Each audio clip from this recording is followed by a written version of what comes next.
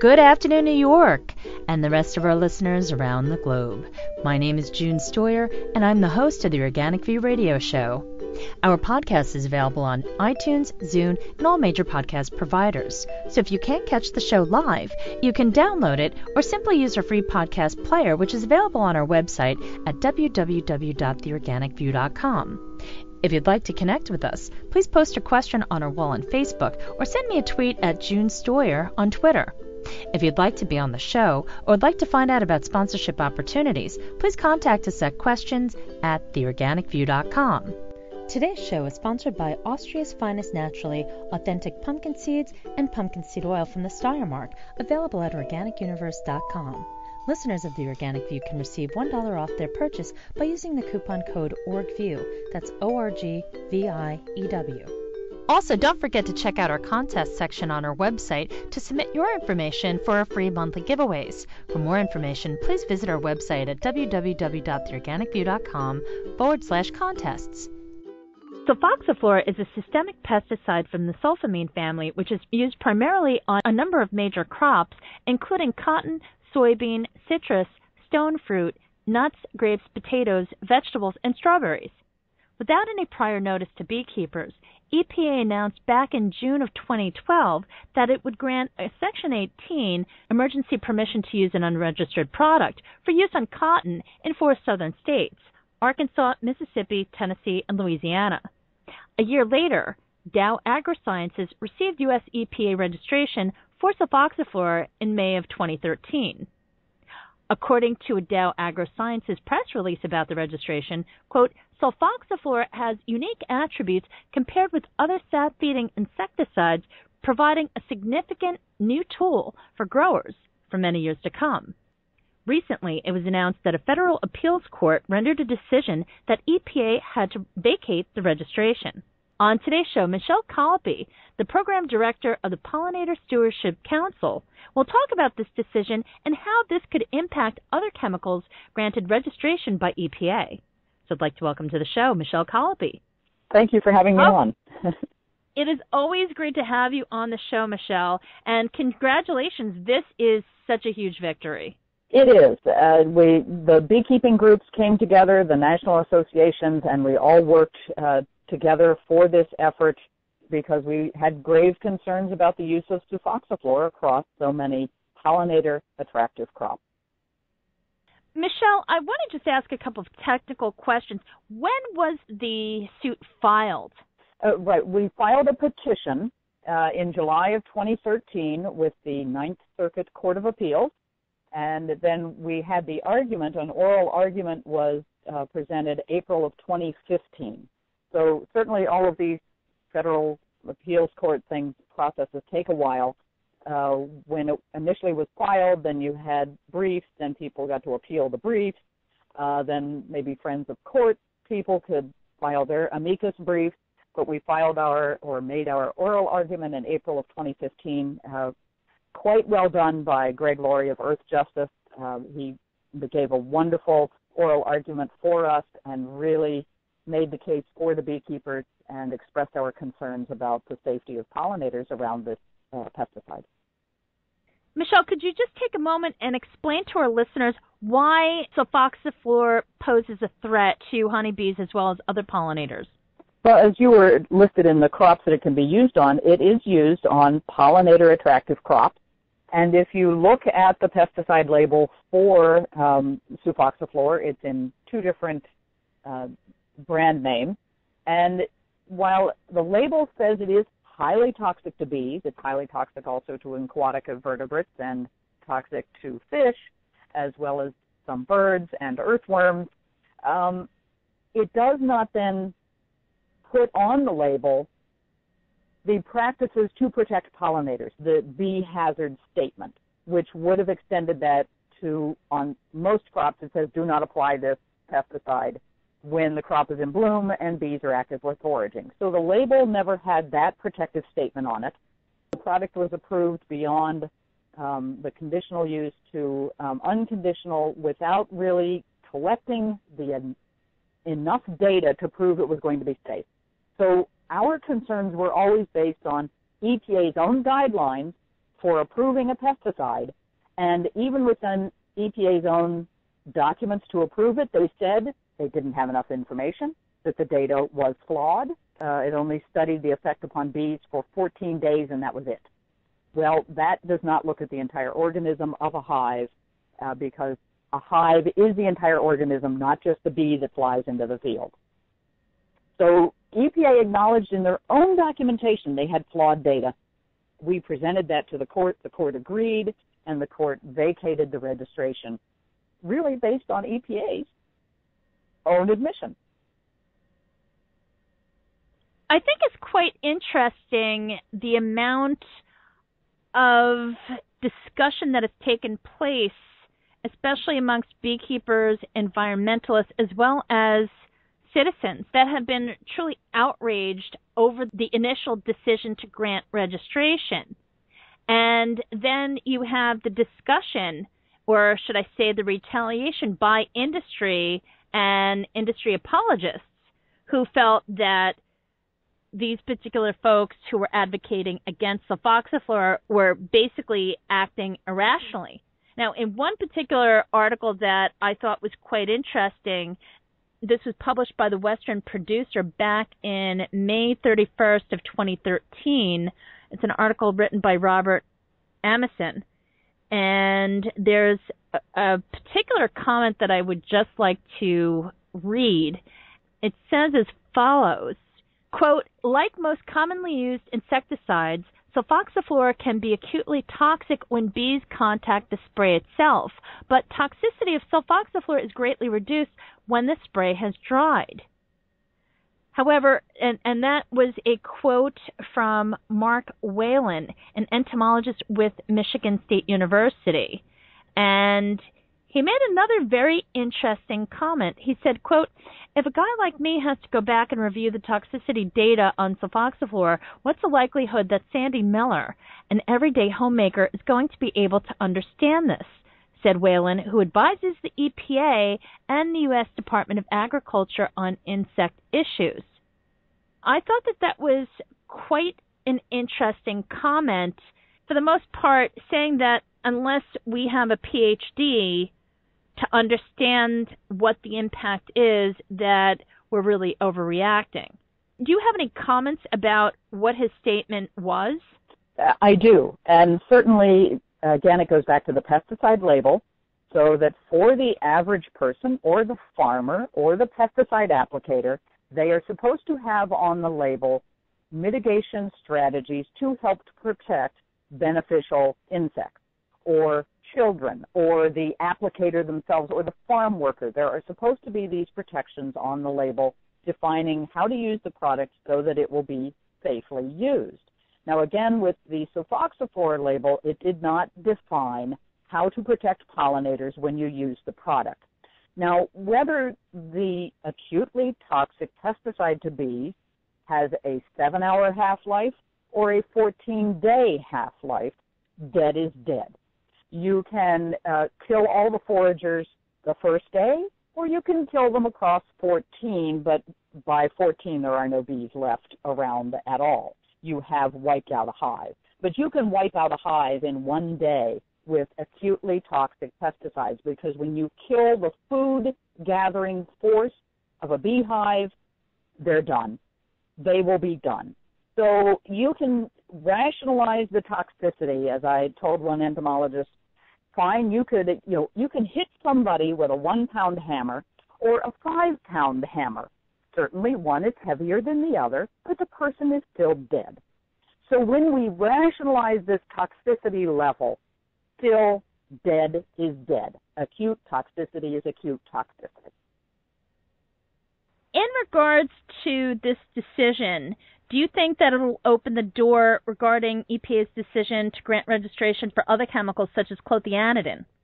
Well, certainly I think it will encourage EPA to look at its other data that may be flawed, that a lot of the registrations that did not go through Tier 2 testing to get longitudinal studies on the impact to beneficial insects like honeybees, it should make them look at those things. Don't know if it will, but that is certainly this case, I think, opens up that door to point out that the EPA, as the judge in this, one of the judges in this case said, the EPA cannot rely on its well-founded belief and its experience-driven professional judgment. They have to have evidence.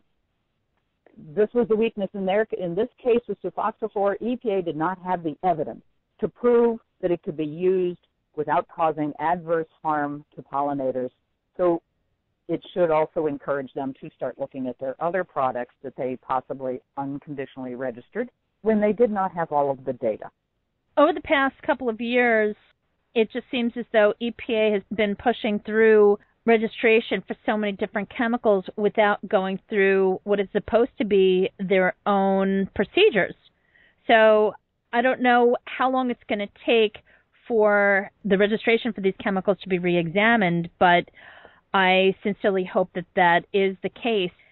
If they have certain protocols and procedures, what have you, in place, they should really follow the guidelines that they've created. It just seems ludicrous that they're not doing that. Correct, and that's what the court said, what the panel of judges in the Ninth Circuit Court also said, that the EPA has its rules, it has its criteria for analyzing good data versus bad data, and it's simply in the sulfoxaflor case, EPA put that in writing when they knew they didn't have good data, when they knew the studies that were submitted were not valid studies, were not did not meet their criteria for approving it. So, again, I think this is, in one sense, wonderful precedent that the court has set, that EPA needs to follow their own criteria, their own guidelines, and follow through with them, not use their experience-driven professional judgment, because that's not based in evidence.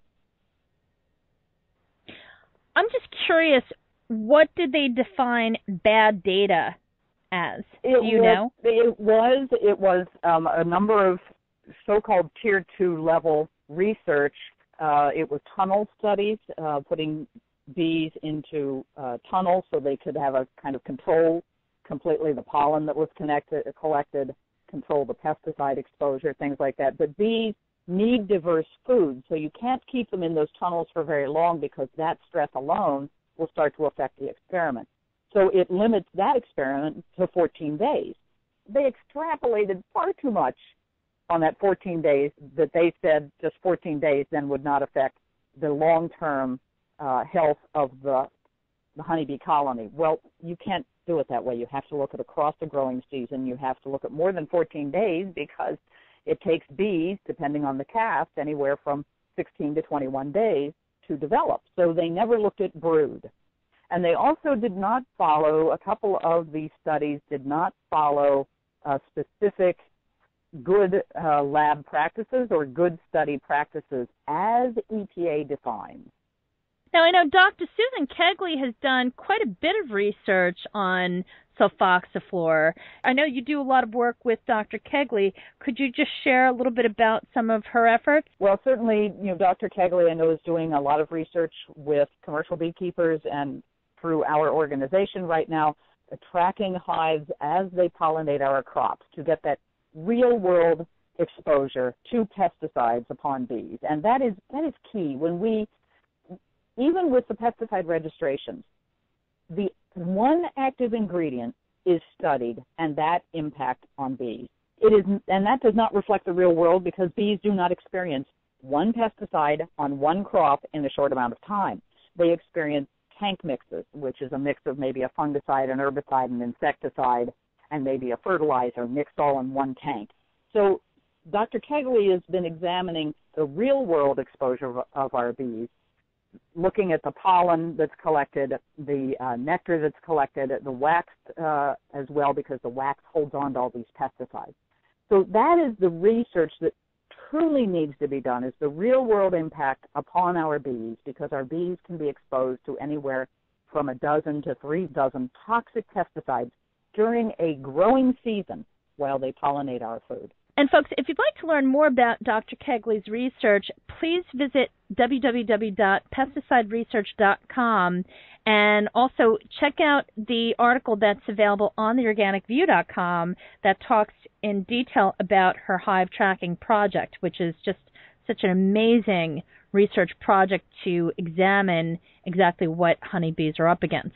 Michele, do you know what happens now with the products that are currently on the market? Well, that is the biggest question in all of this opinion that came out of the Ninth Circuit Court. So the court has vacated and remanded the sulfoxaflor registration to EPA, which means they vacated, they have made inviolate the registration of sulfoxaflor. So 45 days from September 10th, which is the date of the opinion when it was published, 45 days from the date of the opinion, sulfoxaflor will be illegal to use. Now, what happens to the products that are already on barn shelves, in an applicator's airplane wings? You know, it's going to, that is the big question. So EPA has to look at its rules, its procedures, and determine what will happen in the next 45 days. But in day 45 from September 10th, sulfoxaflor will be illegal to use because the registration will have been revoked and it is illegal to use an unregistered pesticide. And what's the reality? Well, reality could very well be that maybe they issue another Section 18 emergency for some crops. The reality could be that the EPA does maybe another unconditional registration, demanding that they get the Tier 2 studies done in a certain amount of time. Is this for the purpose of the market? It just doesn't make sense. If a decision has been rendered that it'll be illegal to sell this stuff. Well, I don't even know if the people who have purchased a product, are they going to turn around and sue somebody because now they purchased a product that's illegal? So there are so many ifs out there. So EPA has to determine now they have gotten this court ruling. What are you going to do? So they could also appeal, which would take it then to the Supreme Court. So we will know in less than 45 days. So we will all learn what EPA wants to do in reference to the court hearing in less than 45 days. We will have to revisit this whole subject in 45 days and see what progress, if any, EPA has made. And I don't mean to be cynical, but it's just that this whole thing is just preposterous. Yeah. It's preposterous that they granted sulfoxaflor registration to begin with, especially since EPA didn't even follow EPA's own guidelines. It doesn't make any sense. Right. As you said, it'll be interesting to see exactly what action they take and how protective they are as far as it comes to their job, which is to protect the environment. It just seems as though it's the never-ending saga. Mm-hmm. Michele, thank you so much for being on the show today. Could you just remind our listeners what the Pollinator Stewardship Council's website is and how people can get involved with your organization? Well, certainly. Thank you. The Pollinator Stewardship Council can be found online at www.pollinatorstewardship.org. We are a nonprofit organization of beekeepers working with beekeepers to address the impact of pesticides upon pollinators, managed honeybees as well as native pollinators. So we are kind of narrowly focused on just the impact of pesticides upon pollinators, and we do want to keep in mind it's not just the impact of the actual chemical directly upon pollinators. It's also those pesticides used to destroy the forage of pollinators. So pesticides play two roles, or have two aspects within the 4 Ps that are harming bees. We have pests, pathogens, pesticides, and poor forage. And poor forage is also the result of too much pesticide use. So we do a lot of work with state and local groups, helping them with their local solutions. And we do wonderful things like this. It took us a long time to get the sulfoxaflor case heard and processed, and we were successful in the end, and we are just quite thrilled that the process concluded in our lifetime, and we won for beekeepers. Well, thank you for all of your effort. I know that it's been a tremendous battle, but, once again, I do believe that this will set a precedent, at least for the need to review other chemicals that have been granted full registration. So thank you for everything that you're doing, Michele. Well, thank you for the opportunity to talk with you and your listeners. You're very welcome. And folks, please check out the companion article, which will be available on the Organic View website. And, to be continued, Michele, what can I say? Well done, and just keep up the good work. Well, thank you. Folks, thank you so much for tuning in. This has been June Stoyer with the Organic View Radio Show. Have a great afternoon, everyone.